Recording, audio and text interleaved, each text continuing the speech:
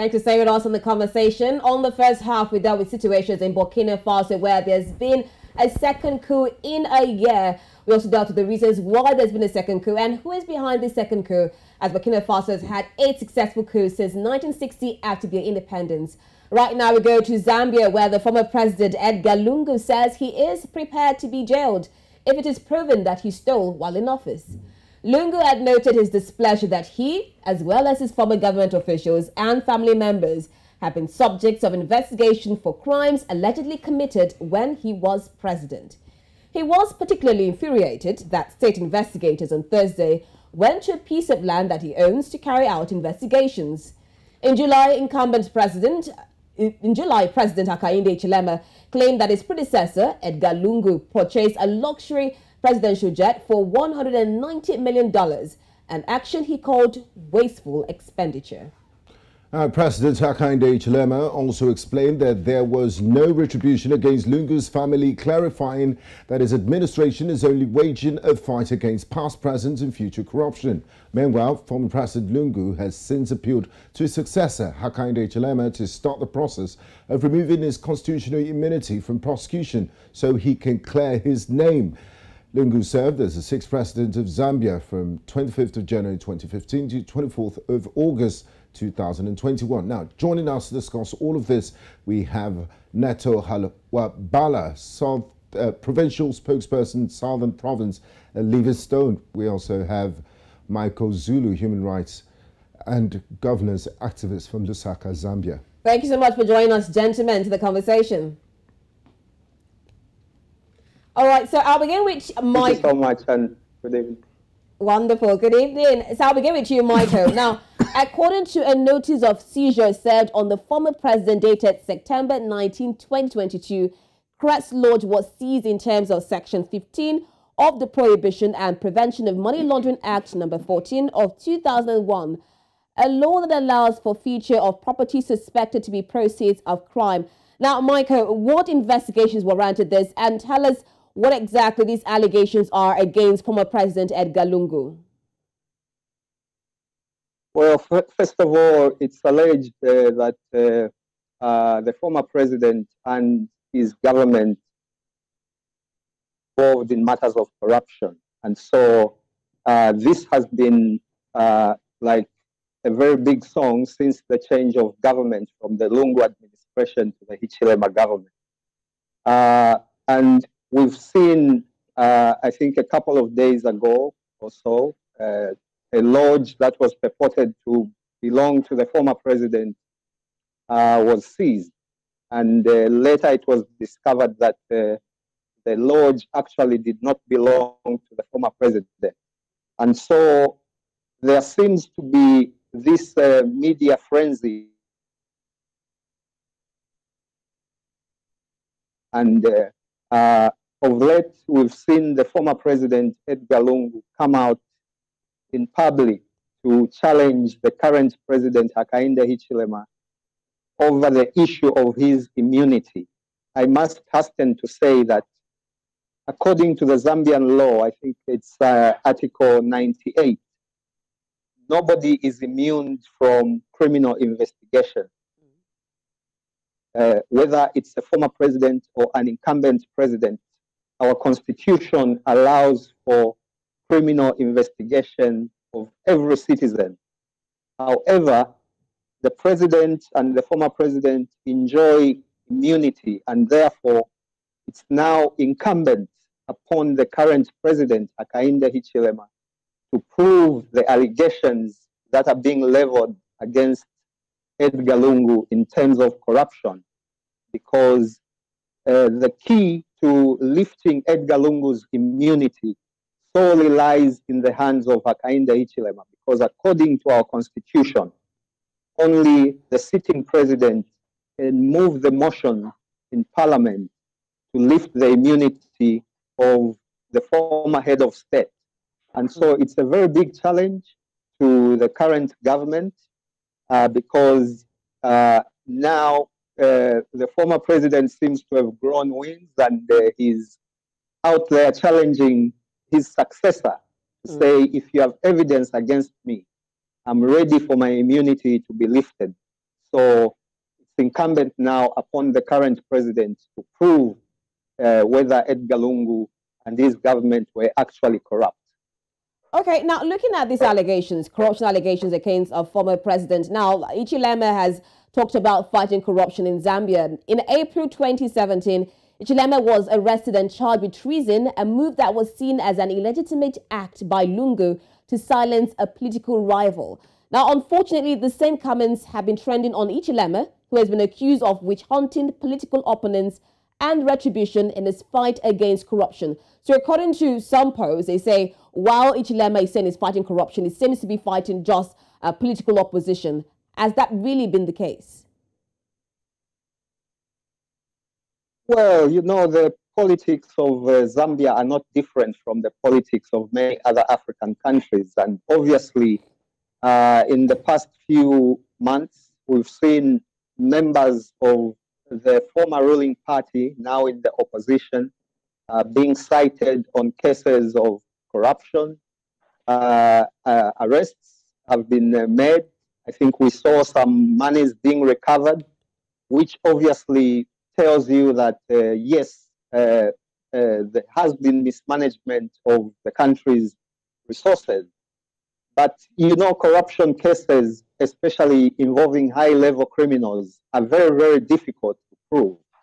And so that is why it's seeming that the current government is shooting in the dark where allegations of corruption are concerned, because what we've been seeing is that the Anti-Corruption Commission, which is the main body charged with investigating corruption in the country, has been coming out in the media to announce arrests of individuals.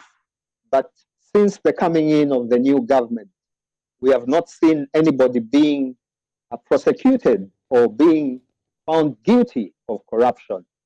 And so there are allegations on the streets, obviously, to say maybe the corruption cases are silently being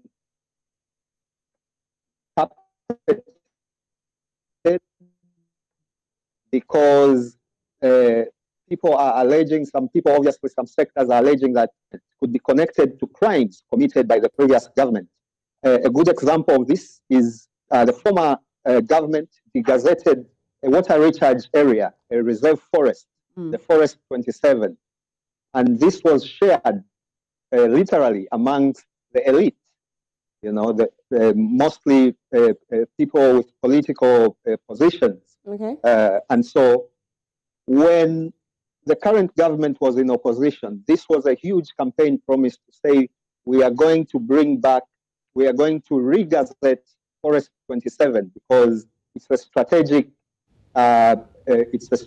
forest for water recharge and for, you know, climate issues. They came into government and the story died. Okay. Forest 27 is still being, you know, taken over. Construction is still going on, and the people are still owning the property in Forest 27. So it's a whole, for lack of a better word, there is a huge circus where the fight against corruption in Zambia is concerned. And okay, thank you, Michael. I'd like to bring in Neto from Livingstone. Neto, while in opposition, President Hichilema vigorously campaigned against what he called rampant corruption by Edgar Lungu, whom he beat by a landslide in last August's general elections. How can the government address his case without making it look like a witch hunt? Or are there legitimate grounds to go to bring former President Lungu to justice? Well, thank you very much, but I must hasten to mention that, you see, I think the former ruling party or the head of state, the former head of state, he knew that whatever he was doing while in the presidency was illegal. And if you remember, in 2015, somewhere there, he hurriedly amended the constitution to change the procedure on how to lift the former head of state's immunity. it is not easy the way it was in the previous to remove the former head of state's immunity, because he realized that it would be very easy. This time, that's why he's trying to play politics by challenging the sitting government that prosecute me if you feel the allegation against me are valid, because he knows that it is not an overnight procedure for the head of state, for the former head of state to his immunity to be removed. So it is a complicated way of dealing the issue of the corruption. I'm happy that my colleague, he raised an issue of forest number 27, which is a very good case to cement on what I'm saying. The forest 27 was gazetted by the former head of state because the Land Act is very clear. It says land belongs to the president, meaning he has the right to change the use of any land. He can change it to anything. And it is that clause that he used to make sure that before those plots were given out, he made sure that he followed the procedure to degazette it. That's why it is not easy. Now, answering your question, we as a government, we are doing everything possible to follow the procedure so that we get at him. What he is trying to do is trying to play politics and create an impression as if he is innocent. The fact of the matter is that what he had done in the past 7 years when he was the head of state is clear for everyone to see that he plundered the resources. And that's why the people of Zambia rejected him.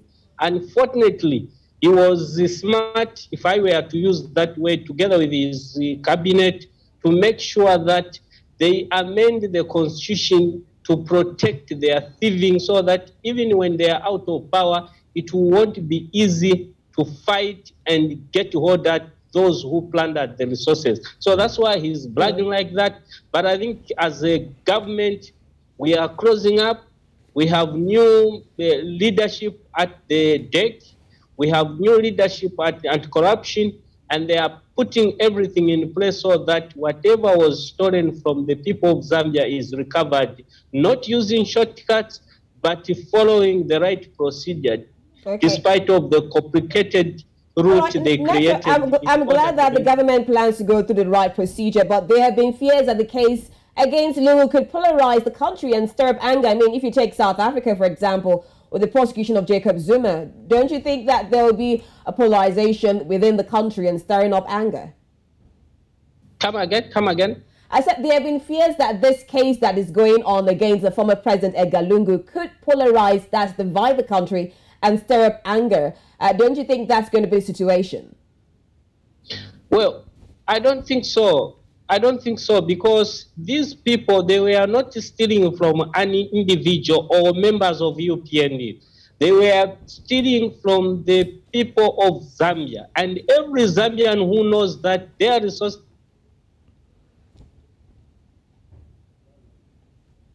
Metro, can you hear us?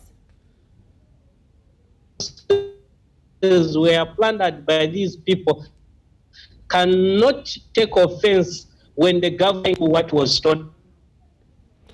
Okay, we seem to have some connection issues with NATO. Let's bring in Mr. Zulu. Now, looking at Zambia's track records, there's always been a debate on the culture of prosecution of past presidents, starting with Hakainde, the first Republican president who has been accused of having money hidden in offshore accounts. Looking at Zambian politics, have they always had a predecessor and incumbent rivalry? What are your thoughts on this? Or is it just plain politics? Well, I think you're right to say whenever a president leaves office in Zambia, there is issues that are raised. We saw the first president, Kenneth Kaunda, being prosecuted by Frederick Chilula and being accused of amassing or stealing from State House. Later, it was discovered that Kenneth Kaunda had less than $10,000 in his account or anything. So it's a typical case of African politics. However, you know, in the recent past, for Zambia, Zambia has been a litmus test in terms of plunder of national resources. Every time the Auditor General produces the AG's report, there is theft of public resources, which tells you that corruption is very rife in Zambia. And the most unfortunate thing is that the corruption in Zambia is being aided and abetted by people in the leadership bracket. And that is why it's the case of corruption now against Edgar Lungu, like the other colleague from Zambia said. Yeah. The case against Edgar Lungu is going to be difficult to prosecute because when politicians are stealing from the people, they use legal means. And so the public becomes guinea pigs. And in the end, it's the public that loses out. So it's unfortunate, you know, that systems continue being abused, you know, by politicians and those in leadership, all for selfish benefits. Okay, but Nacho, do you think the prosecutions will be successful? People are calling for law. Nacho, do you think the prosecutions will be successful? Quickly, do you think that at the end of all this, prosecution will be successful? Well, it's all in the hands of the president, the current president, Hakainde Hichilema, because now the ball is in his hands, whether to move the motion to remove Edgar Lungu's immunity or not. All right, thank you very much, Michael. Neto wanted to say something, so I'll just quickly say that. Neto. Yes, what I was about to say was I was trying to answer your question on whether we are very sure that this fight against corruption will be successful. My response is very positive, yes, but it will take a bit of time because we need to find a way of trying to undo what they did. As my previous speaker, colleague from Zambia put it, that look, these guys, they were very smart. They had to legalize thieving. So when you are fighting such a system that had legalized the thieving, you need also to make sure that you untie certain clauses so that you are able to move forward. But I'm very sure because we have a very dedicated team at the anti-corruption and also DEC that we are going to close up. But we know that whatever was stolen from the people of Zambia will be recovered and there will be no division because the common denominator is the public resources. I like your optimism and I hope that definitely that justice is done, especially when it comes to corruption allegations, especially for the people of Zambia. Thank you so much, Neto, for joining us, Haluabala for joining us on the conversation, and Michael Zulu for joining us on the conversation. Thank you. Thank you, gentlemen.